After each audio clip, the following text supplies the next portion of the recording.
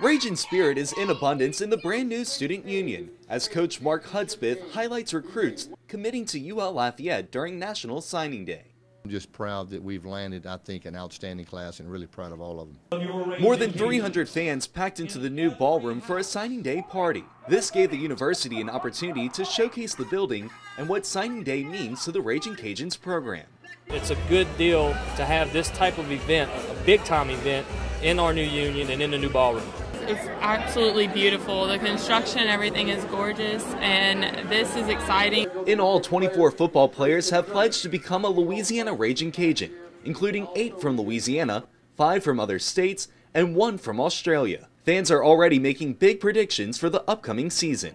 Hud will not have a losing season. He will not. I think we're going to win and win big. I'm Chris Welty reporting for the University of Louisiana at Lafayette.